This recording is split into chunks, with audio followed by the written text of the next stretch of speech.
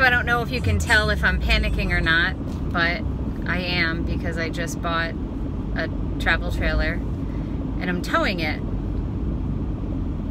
I've only towed utility trailers in the past, and I suck at that really bad.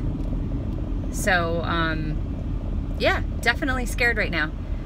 I bought a 2019 Rockwood Geo Pro 14 FK. It's probably meaningless to most people, but it's a 14-foot travel trailer that is all-inclusive. It has everything that you need on the inside. So it's more than like a towable bed. It sleeps 1 to 2 people. You could probably squeeze 3 in a pinch if somebody was on the floor, or your dog.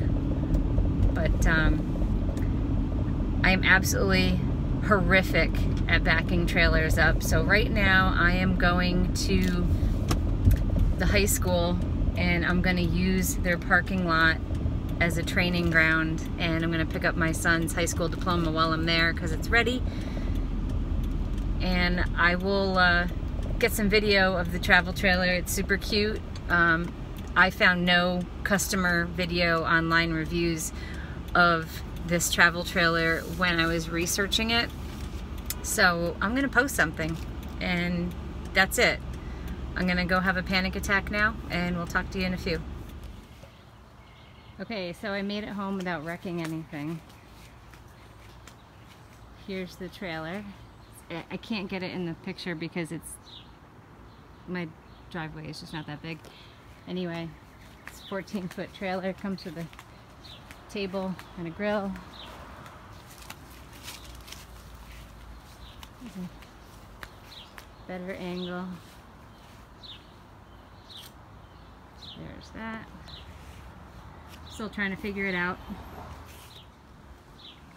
So, I'm gonna walk in, and absolutely immediately on your right is your 3-burner stove, sink, convection microwave, some storage down there, wet bathroom,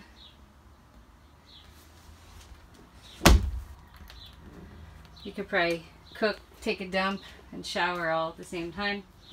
And then here is the inside. Usually a TV goes there. I did not get the television. I don't see the point. All of my controllers down here. The fire extinguisher. And here's the inside. And through the magic of television, there's the bed. So you can see the table goes down, and those 2 rear cushions flip down into the bed.